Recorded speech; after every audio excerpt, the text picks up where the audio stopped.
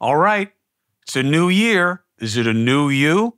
I hate that idea. And I'm going to tell you why, and I'll tell you what I'm not doing any differently.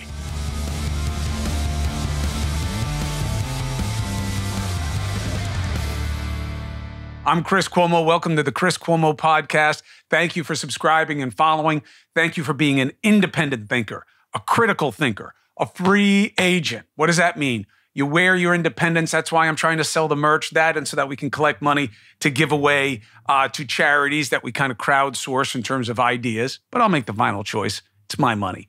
And I want to thank you for reaching out to News Nation and checking me out every weekday night at 8 o'clock and at 10 o'clock Eastern. Appreciate you. Substack, you didn't want ads? Boom, Substack. And to make it more than just an ad play, it's an access play, okay? I'm going to do phone calls. I'm going to do Zooms. I'm going to do group sessions about what? Well, about news, about personal journey, about what works professionally, what works from a wellness perspective.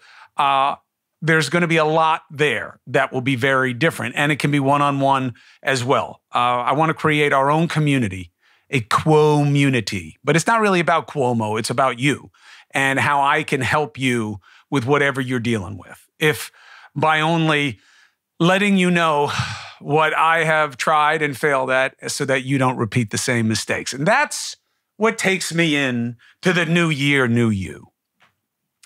There is no new you because there's a new year. Start today. How many of us wait until the new year? That's when I'm going to hit the gym again. That's when I'm going to start the diet. That's when I'm going to call them up. That's when I'm going to call her up. That's when I'm going to reconnect. That's when I'm going to ask the boss. Look, it's why all of these great thinkers tell you don't hit snooze. Because once you start the delay game, it never fucking ends. Okay? I know this. I do this. I too am a procrastinator. That is the majority of us. Very few of us are David Goggins. I mean, that's why you know that name. That dude is 101, okay? He pushes through mental barriers the way I push through a pint of ice cream. I just warm it up and I'm good to go. And he's the same way. He gets warmed up and he just goes, he breaks, he keeps going. He sees every challenge as an opportunity. He sees every limitation as an ability to overcome. Really, really strong mentals on that guy. I love that word, mentals, by the way. I got that from the running back from the Seattle Seahawks, who then went to the Raiders, Marshawn Lynch, beast mode. You got to take care of your mentals, he said. I love that. So what's the main point?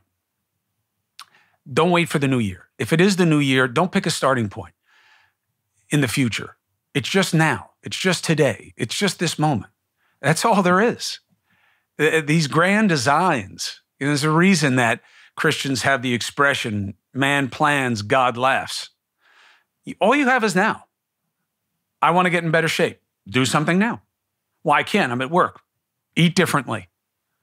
Well, I can't. I'll do some calf raises. Well, I can't do that. Well, then tonight I'll go take a walk. Well, I can't have plans. You see what I'm saying? Listen, this is all bullshit. And I do the same thing, okay? And I do it in lots of different ways that are really, really self-destructive. How about this one? 10 days ago or so, I get sick. I feel it in my face. I always get sinus infections. Why? I have a weak immune system congenitally. I have a weak immune system from stress and some chemical imbalances. I have a weak immune system from scar tissue in my sinus cavities. Scar tissue from getting too much. A little bit of it is just anatomical. Some of it is from too many years, and you get scar tissue. I had it surgically fixed once. I probably need it again. I don't want to do it again. So I start to get a cold, and I don't want to have a cold, so I forget to act like a responsible person, and I'll beat it. I don't need meds. I then start flying all over the country for work. Face is getting hotter and hotter. I'm sweating, low-grade fever, all that action. I wait 4 or 5 days until I get back from all these airplanes and everything else, and I'm dying. I've been living on NyQuil and Afrin. So stupid. Why? Because I wanted to delay the acknowledgement of weakness. I wanted to delay the vulnerability. So now I'm on like steroids and antibiotics and all this other shit because I can't lose my voice and be in bed for 2 days like everybody else. I got to be on TV. I got to do my job. And I can't look like shit and sound like shit any more than usual. So it was a mistake. Well, how does that feed into procrastinating? It's about delaying the inevitable. Why? Because it's going to be difficult. And I didn't want to like actually give into the reality. Okay. So now I pay the price. And I see this in so many people around me, my own family, my friends. And I've taken a long time to kind of research and think and read and do real study on why this is in ways that simplify the situation, not that go into some neuropsychological, conditioning and all this. So look, here's why. What does it speak to? People seek the easy way. Unless you're culturally conditioned by upbringing or community otherwise, people, especially in modern society, are used to convenience, are used to ease. Why work out when I can put on these leggings that like have 90 pounds of compression and make me look like I'm Taylor Swift when I look more like 5 Taylor Swifts? We take the easy way. Take that Ozempic. Why? Why diet? Why kill myself with exercise? Now I don't want to eat. Now my stomach empties more slowly so I don't have appetite and people lose weight. Easy. Everything you want is hard, okay? Things that matter in life are hard. It's hard to be fat and deal with that sense of self and your health and your limitations and your ego and your sense of self-confidence. And it's hard to be fit. So, to quote Mike Tyson, which again, 20 years ago, I would have never thought I'd be doing this unless it was about something absurd. But the guy really has come a long way in terms of his thinking. You have to do what you hate and do it like you love it. Now, that's really interesting. And that's his take on discipline. Discipline doesn't mean punish. Discipline doesn't mean harshness. Discipline means to follow. It comes from the word disciple, okay? Like Jesus' disciples. And that's the reality. You have to change your mindset. And that's not about a future date. Look, it can be, but that is usually counterproductive because you're just putting it off and giving you more of a chance to screw up. And again, I do this all the time. And you may look at me and say, well, but look at you, you're in shape. I'm in shape despite this because I have to compensate all the time. I have to work out like a savage to make up for the fact that I'll binge eat because I'm stressed out or I'm upset about something. And I'll then eat a pint of ice cream or like I'll get my dosage of THC wrong and get the munchies and like eat 2 pints of ice cream. And then I'll work out like a savage for 4 days and not eat anything. That's stupid, that kind of yo-yo behavior. And it really goes to what I'm going to do as a reset for this year. And I feel like I do it every year since I got more into try to think about the why of things and the philosophy of things. I have so many repetitive negative behaviors that hurt me, that hurt others, that take advantage of me, that take advantage of others, knowingly, unknowingly, consciously, unconsciously. And does it have to be that way? Not to this degree. And for me, it's about micro adjustments. Micro adjustments. Little things lead to big things.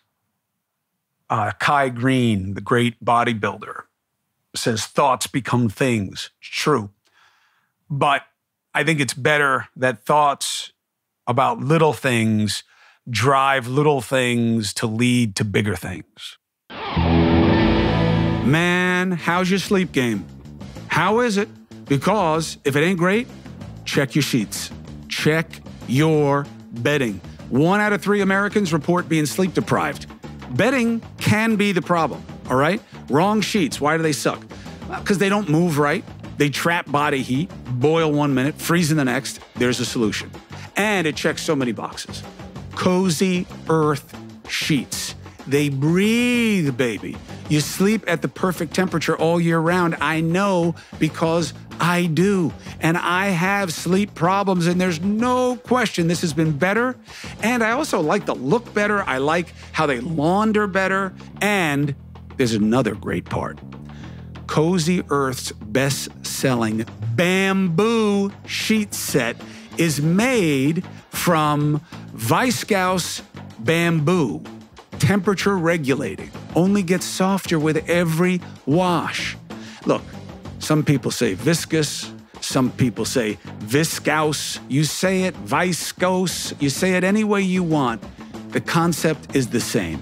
It's bamboo, baby. You know what that means? We ain't killing trees to make textiles here that we need for our forests. Bamboo is so sustainable.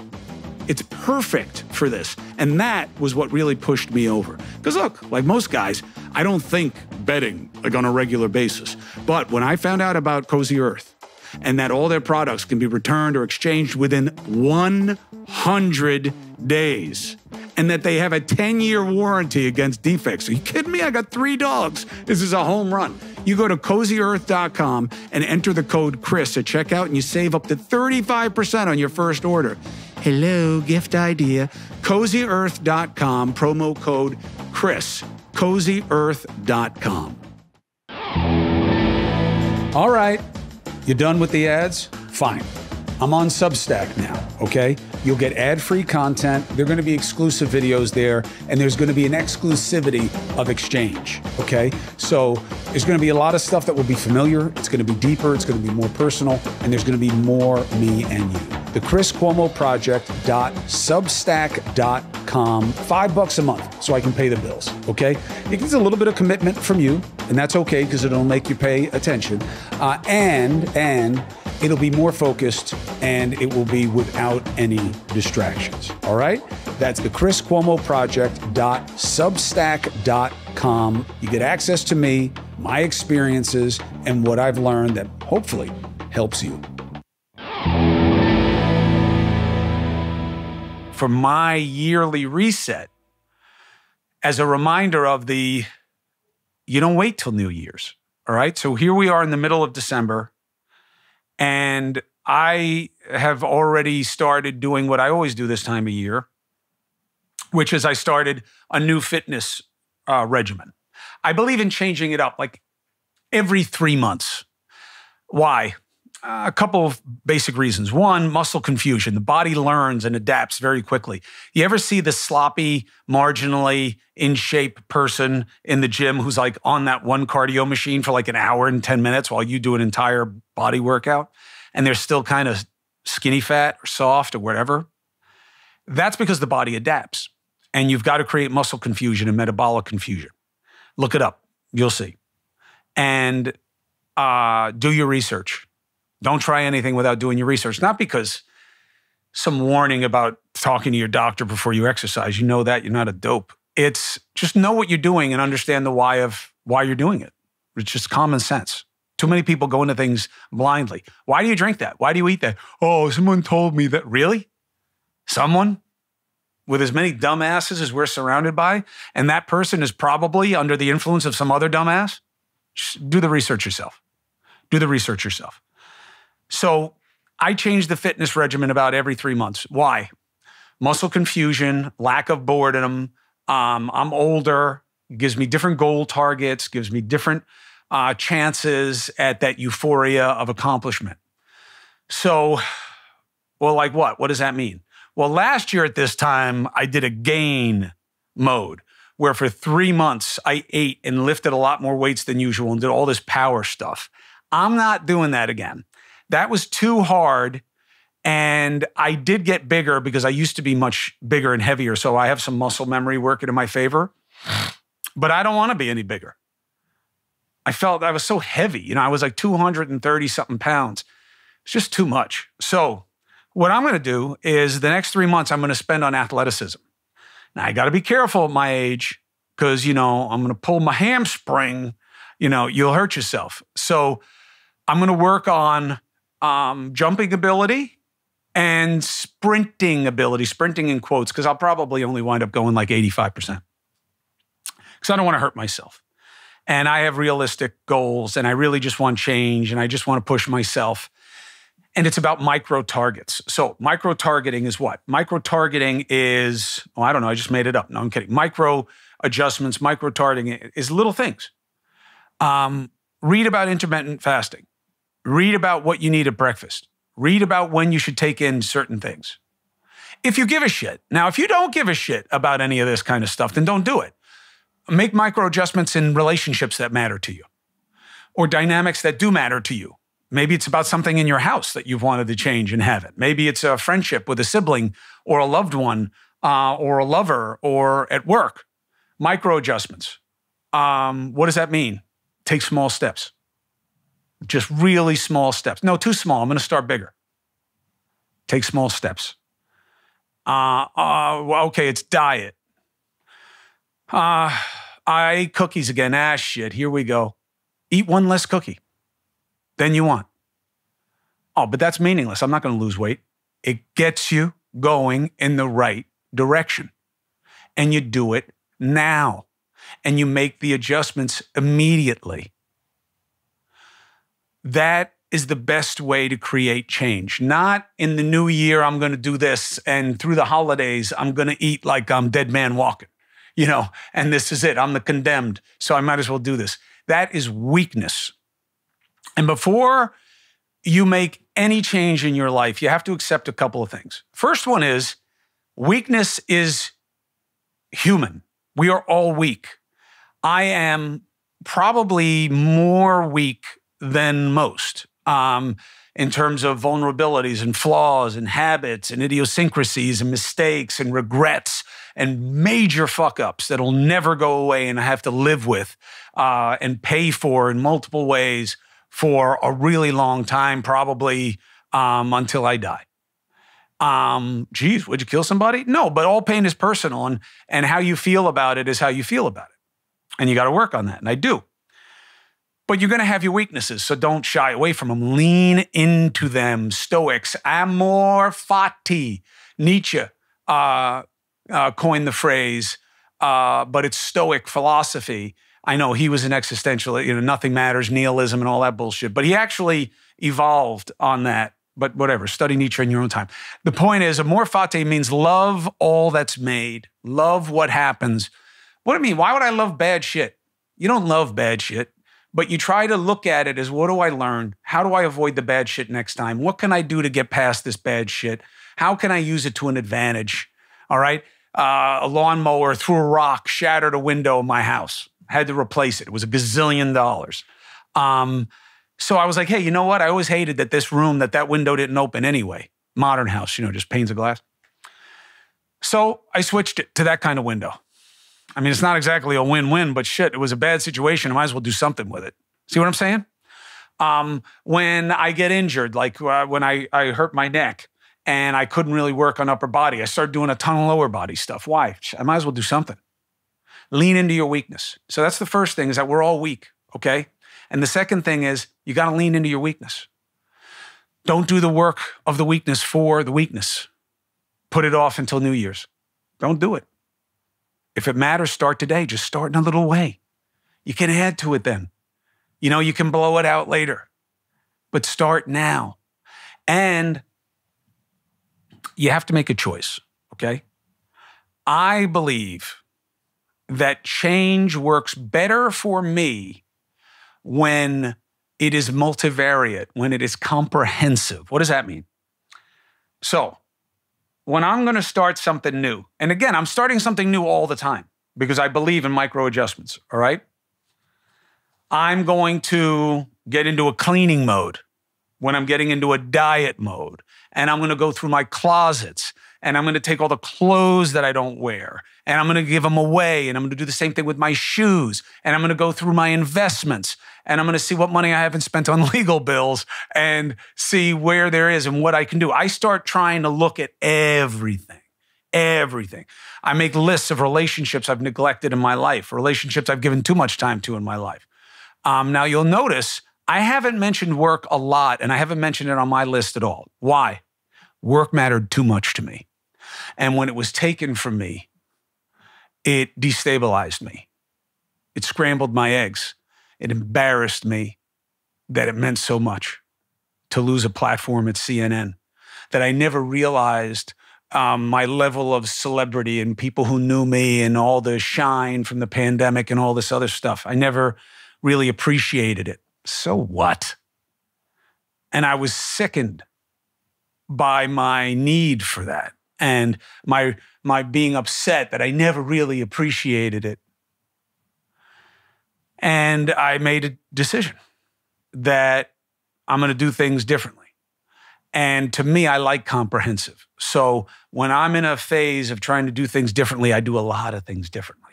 I'm building a model car right now. I'm reading a different kind of book than I usually do. Now, and some of the things I just fail on. I have a book that I wrote for you guys about the pandemic and lessons we learned that I'm afraid we're going to repeat. Not necessarily with another pandemic, but with other types of mass infections of the social variety. And I just can't finish it. I had a publishing deal. They went bad on me when CNN fired me. I'm in litigation on both sides. And I could self-publish it. I own it. But I just haven't gotten around to do it. Why? I feel like I'm going to put it out, and for some people it'll be useful, but it'll make all these other people call me some kind of like vax pusher or some other bullshit. Look, I took the vaccine. I haven't had any boosters. Why? I've had COVID like 4 times, and my doctors say that I should have enough immunity, so I don't take them. So I'm not pushing it on you. I was just being honest with you at the time. They're telling you we should take it. I'm taking it because I want to be out in society. I don't believe it's going to hurt me. So I took it. And I said to you, you don't want to take it, don't take it. But you can't expect to get access to all the things that everybody else is going to if they're taking it, because that's the rule. I feel the same way about assault. Hey, you want to go punch that guy in the face because he's an asshole, go ahead. But there's a chance you're going to get arrested and you're going to have to pay for it.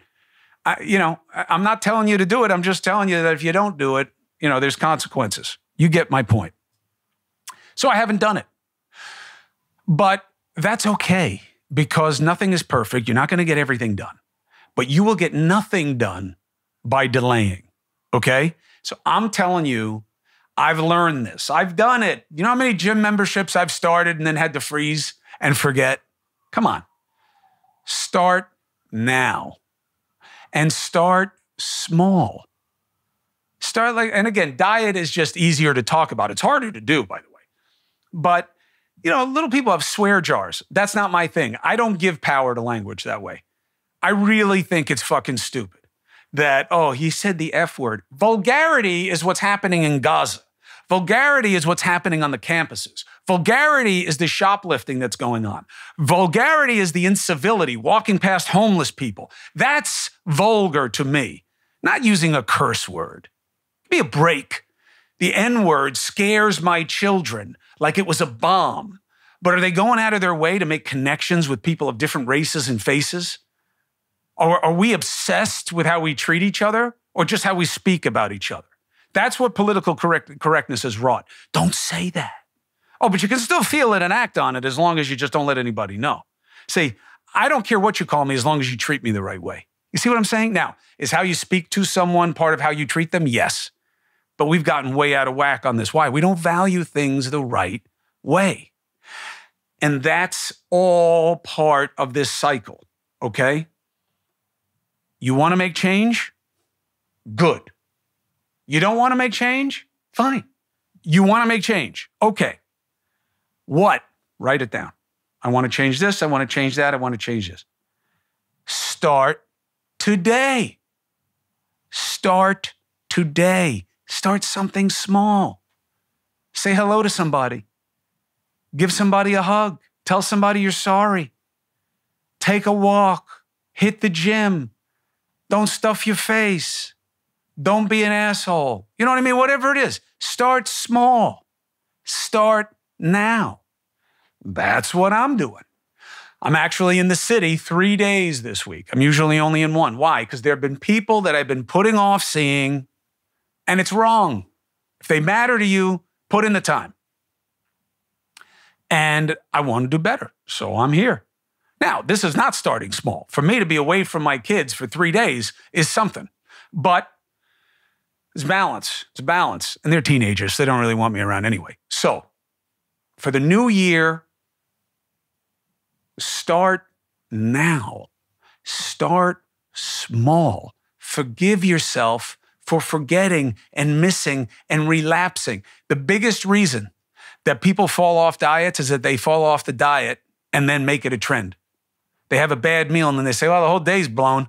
I just had that chopped cheese bullshit sandwich that Greg brought me, so I might as well eat Chinese tonight. No, keep it small. Step in the wrong direction, step back. Doesn't have to be 1 step forward, 2 steps back. Okay?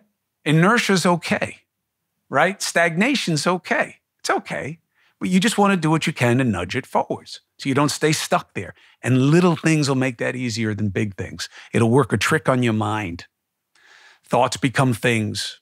Micro adjustments can become major achievements. Micro adjustments can become major achievements. That's why you got these leaders who say in the morning, wake up and make your bed. Why? Because it just sets you on a path of doing things the right way. Makes sense. It makes sense. Don't hit snooze. Now, do I hit snooze? Yeah. Well, do I do all these things that I'm telling you not to do? Yeah. Why? Because I'm a flawed mofo. That's why. But I also know what the fix is. And I know what the right way is. It doesn't mean I do it. Very often I'm speaking to you about things that I understand, that I've learned very often the hard way. And I don't want you to make the same mistakes. I don't want you to go through the same process. I want you to benefit. The best messages I get are from people who said, hey, I heard this, I read that, and I did this differently. I'm like, oh, man, am I happy for that person. I'm glad that they did it the easy way, as opposed to how it has been for me. Now, look, but for the grace, there are a lot of people who have it a lot worse than I do. And I know that, and I'm appreciative of it. But look, at the end of the day, you're not living anybody's life but your own. And all pain is personal. I'm not a guru. I'm not a psychologist. I'm not playing one on TV. And I don't give a fuck what any hater says about what I do until and unless they want to say it right to me. And we'll have a discussion about it. But I promise you, most of the people who come at me would not come to me. I promise you that. Why? Because people are weak and noisy and they benefit from it on social media. There's a commodity in being crass and by attacking, that it's a proxy for strength, but they're just fucking noise. Listen to your own voices, the people that you care about, and start small. Micro adjustments become major achievements. Start now, start small. That's what I'm going to try to do.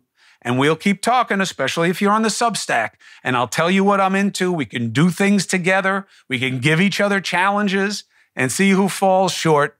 I'll probably wind up paying a lot of these bets, but that's okay. That's okay. If it helps you get to a better place, that's helping me get to a better place. So I wish you the best, but wishes are nothing without actions. So think about it. It's hard. It's hard to do, but it's hard to not do because you're going to pay the price either way. The best to you for the year and the best to you for making it the best for you. Micro adjustments, major achievements. Let's get after it.